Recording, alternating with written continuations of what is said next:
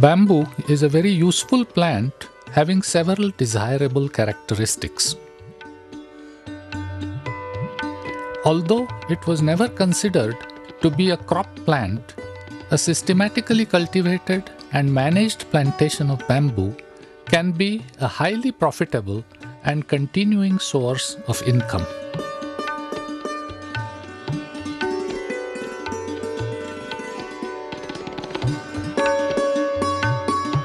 As a plantation crop, one should select a type that yields medium-sized, solid or hollow poles because there is a good market for them. Ideally, the bamboo poles should be about 8 to 10 centimeters broad at the base and they should be about 6 to 8 meters long.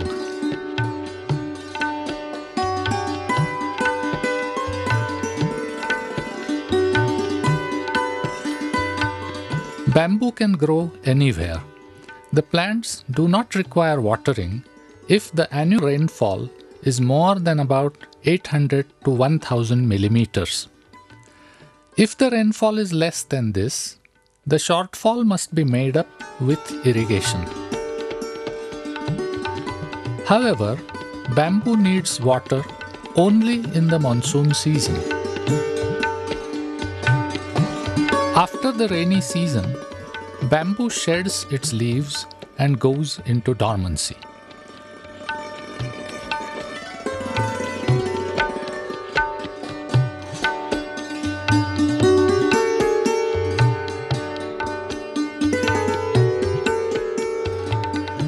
As planting material, one can use either seedlings raised in plastic bags or small rhizomes produced by planting the seed on raised beds. The seedlings or rhizomes should be planted at a spacing of 3 meters between the rows and 1 meter within the row.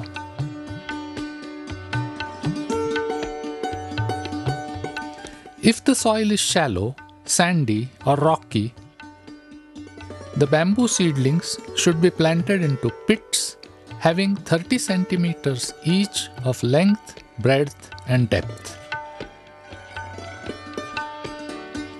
The pits should be filled with a mixture of good soil and compost before planting bamboo seedlings into them.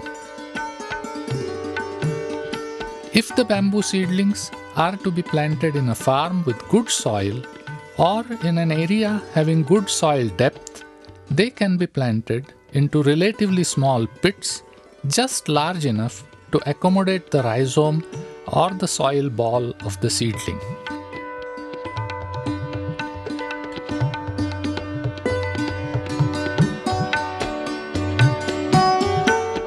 Planting should be undertaken at the beginning of the rainy season.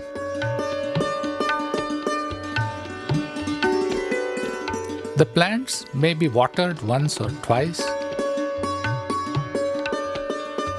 immediately after transplanting.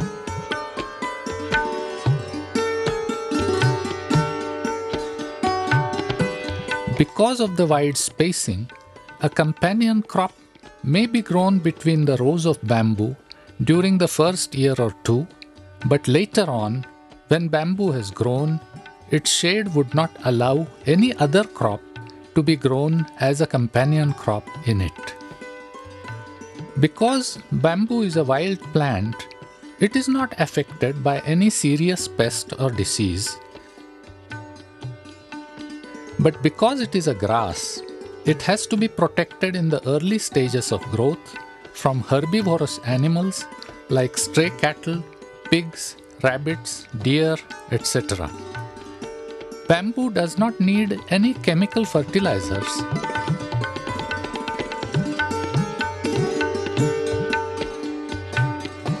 But if fertilizers are applied, it gives high yield.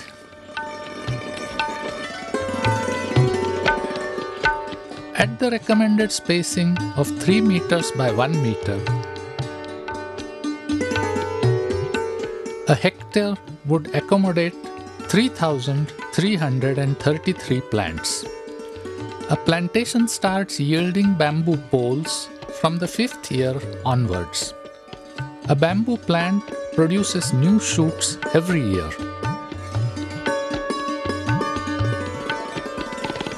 If the poles are not regularly harvested, they get overcrowded. Under such conditions, they either get entangled into one another or they push against each other, resulting into the poles growing crooked.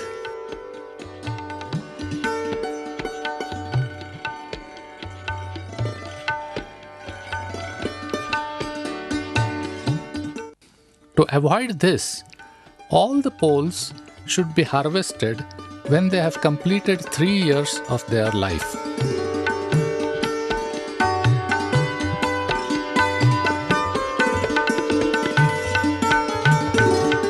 The full yield potential of annually about 20 to 25,000 poles per hectare is realized about 7 to 8 years from the date of planting. If each pole were to be sold at an average price of rupees 20, this crop would give an annual income of rupees 500,000 per hectare.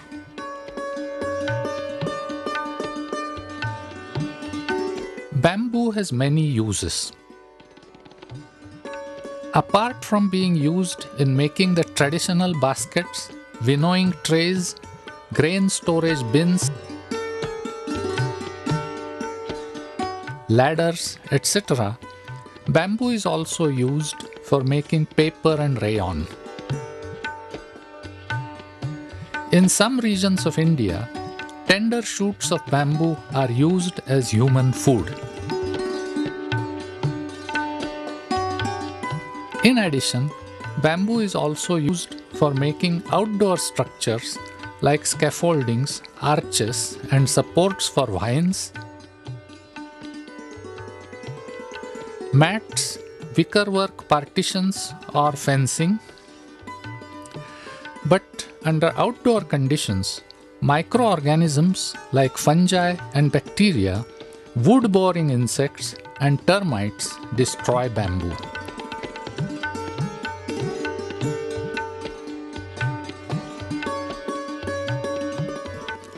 As a result, structures made from bamboo do not last very long under outdoor conditions. Degradation of bamboo by such biological agents can be prevented by a chemical treatment. Treatment for increasing the outdoor life of bamboo. For this treatment, make a solution made by dissolving 400 grams potassium or sodium dichromate, 300 grams copper sulfate, and 150 grams of boric acid in 10 liters of water.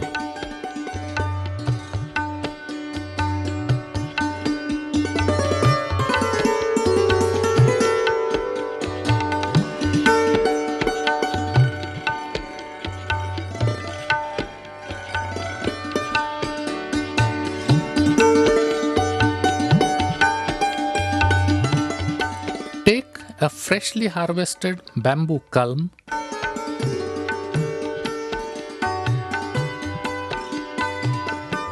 and cut its side branches to leave stumps of about 15 centimeter length at each node.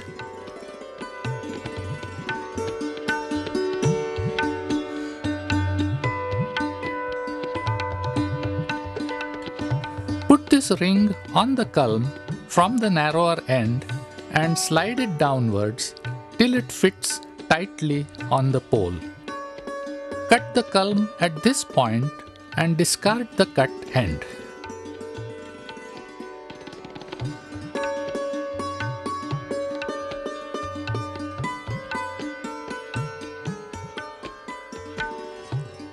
Then take this pesticide pump and put the foot valve of the pump into the bucket containing the treatment solution. Place the pole on the plastic sheet like this. Screw the cut end of the bamboo culm into the front end of the adapter.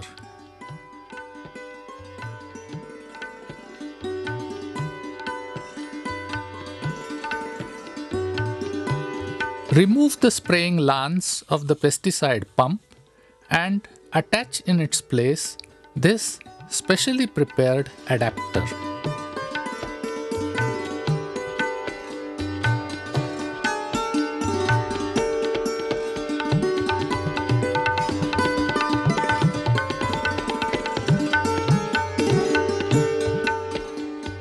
Tie an empty plastic bag at the basal end of the bamboo pole.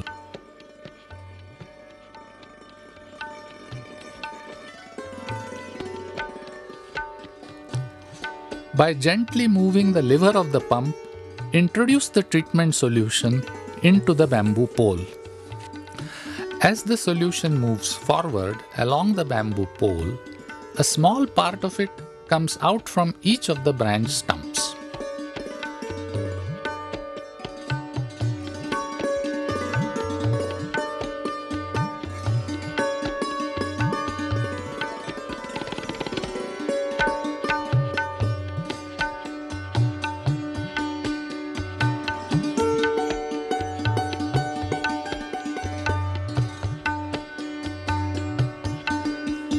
In about half an hour, the solution would start dripping from the basal end of the pole, indicating completion of the treatment. If the bamboo culm has been harvested and kept for several days, it can no longer be treated with the help of the pesticide pump.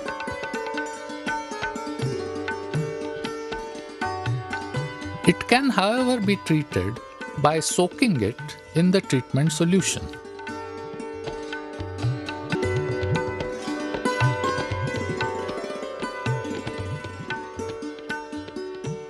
It is necessary to make a drenching tank with the help of bricks and plastic film.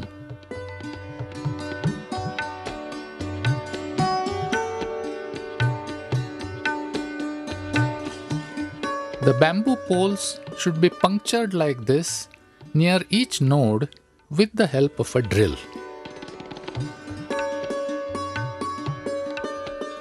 Fill the drenching tank with the necessary amount of the treatment solution.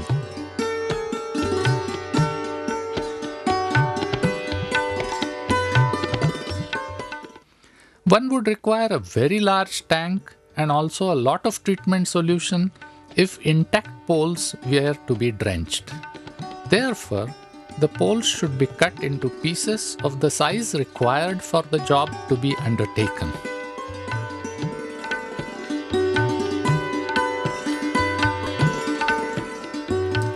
The treatment tank should always be covered by plastic film like this.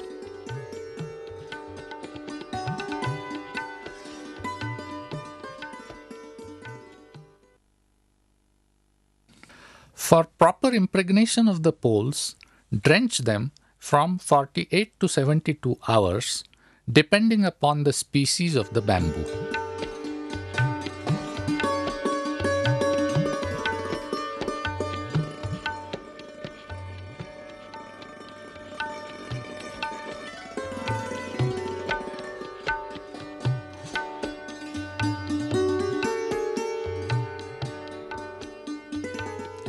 After the soaking treatment, the poles should be dried for 8 days in shade before using them. Bamboo treated in this way lasts for 15 to 20 years under outdoor conditions.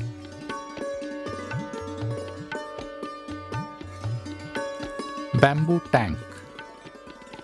This water tank is made by weaving strips of bamboo taken from a chemically treated bamboo.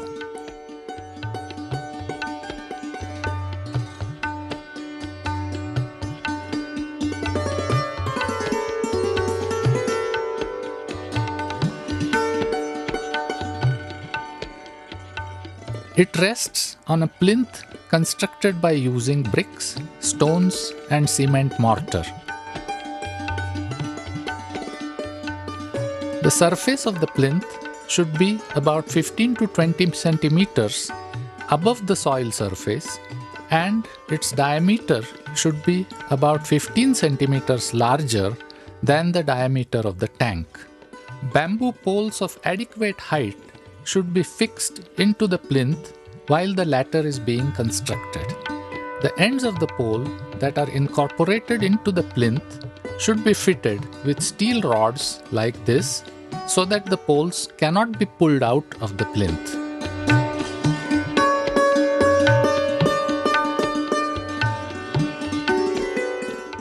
Cure the masonry work by sprinkling water over it.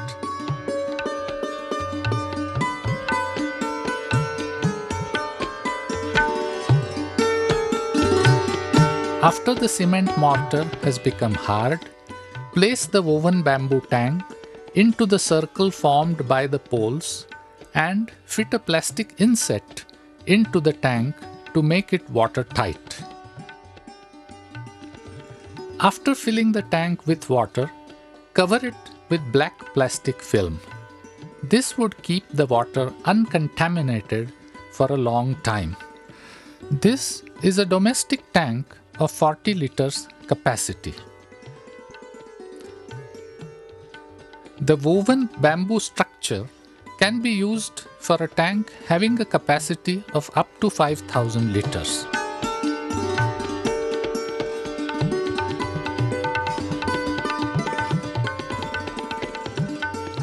For larger tanks, it is advisable to use a lining of galvanized iron sheet. While constructing such tanks, it should be kept in mind that although the tank can have any desirable diameter, its height should not exceed 120 centimeters.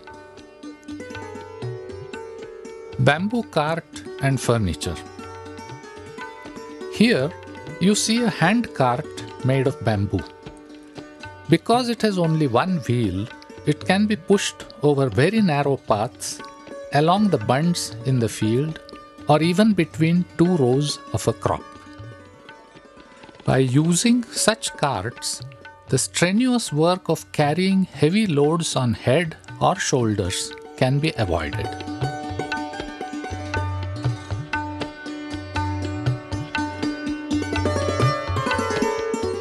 One can also make rustic household furniture by using bamboo. Solar dryer. Fruits, vegetables, various items of food, medicinal plants, etc. can be dried naturally in sunlight by using this solar dryer made of bamboo. The dryer comes in two sizes. The household dryer has a width of 90 centimeters and height of 135 centimeters. The commercial dryer has a width of 120 centimeters and height of 145 centimeters. For making the household model, one takes 4 staves of 135 centimeters length. These staves are fitted with steel hooks at a spacing of 15 centimeters from one end.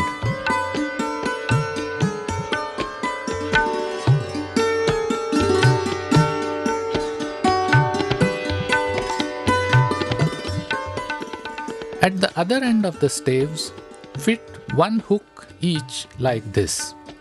In the intervening space between these two hooks, fit a series of hooks at a regular spacing of 25 centimeters between them. Then take 4 staves, each 90 centimeters long. Fit rings or hooks at each end of these staves. The 8 staves are connected to each other like this to form a pyramid. The 4 hooks at the apex of the pyramid are held together by a common ring like this.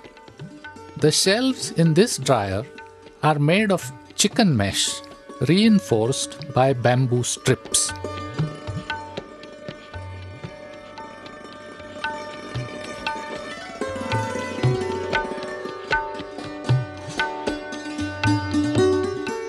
The borders of the shelves should be lined with cloth strips. The corners of the shelves should be provided with loops like this.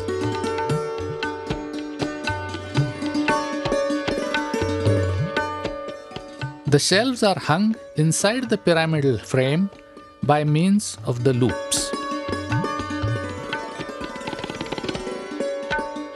Before commissioning the dryer, attach a square sheet of plastic film at the bottom of the dryer. Then hang the shelves within the pyramid, starting with the bottom shelf. Fill each shelf completely with material to be dried before fixing the next shelf above it.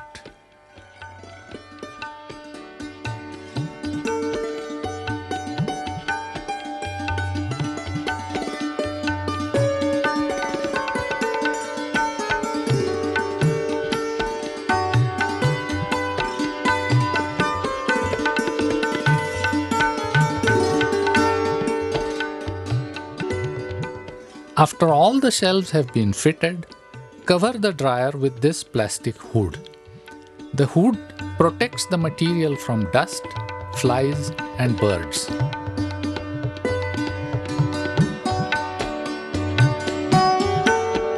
Because direct sunlight cannot reach the items to be dried, their original color is retained even after drying.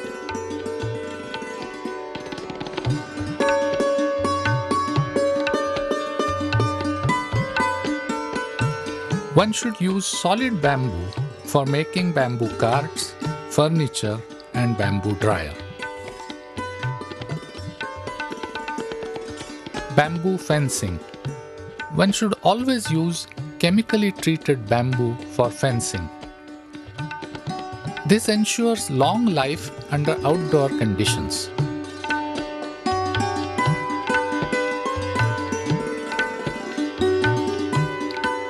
Dig post holes into the soil with the help of a crowbar and fix the vertical poles in the ground with the help of cement concrete. Fit an iron bar into the end of the fence post that is to go underground. These bars, called holdfasts, serve to anchor the posts in their places. Fit wickerwork panels like this between two adjacent posts. Such a fencing becomes very strong and impenetrable. The bamboo wickerwork, plastered on both sides, can also serve as a wall while constructing a house.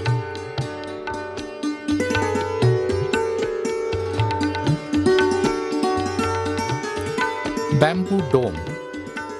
The dome is constructed by joining treated bamboo poles to each other by means of steel discs like this. By cladding the dome with bamboo matting or with a plastic tarpaulin, one can use it either as a storage shed or even as living space.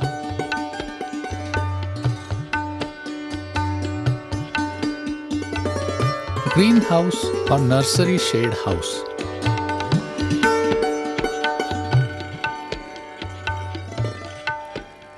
One can use treated bamboo poles for constructing these structures.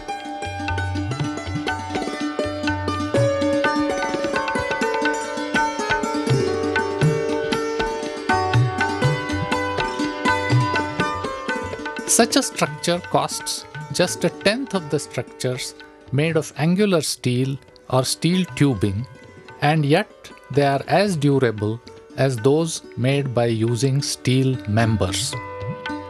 Making charcoal from bamboo. Our institute has developed this kiln for making high-grade charcoal. Bamboo pieces are filled into these barrels and placed into the kiln for charring.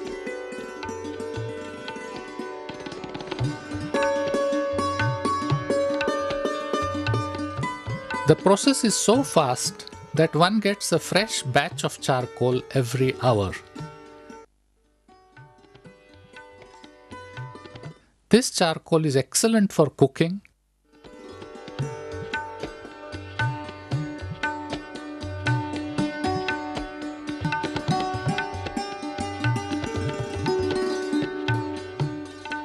because it does not produce any smoke or soot, and its ash content is also very low.